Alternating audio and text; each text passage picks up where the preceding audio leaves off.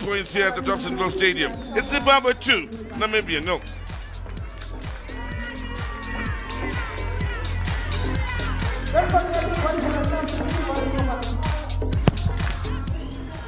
Now, Mopeti with the pass of the day, really.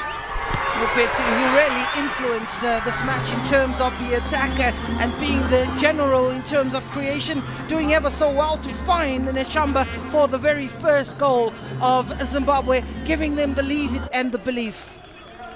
Beautifully squeezed in, and still so much to do in the finish, and they were well on their way then, Zimbabwe, and well, there were moments of luck when the bounce spun in their favor.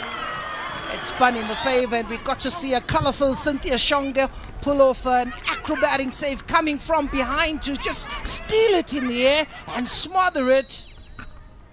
And the second goal, special. Absolutely special in the 58th minute. It was Ngube Nobugazi making sure that she too gets onto the score sheet. Lovely floated ball, dipping at the right moment and keeping the keeper no chance. Melissa Mateus beaten by some wonderful set of attack. Should have scored 3 here with Mopeti, who's so deserving of a second of the tournament. Well, getting it wrong then quite crucially. In my opinion, it was Mopeti for me who puts a hand up for lady of the match, and unfortunately not able to end. Could be a chance coming up here, but to the angle of that pass, it didn't allow the player to run onto it. The eventual shot is... When you look at those groups, in Group A, Malawi, Eswatini and South Africa, it doesn't look good. Pace.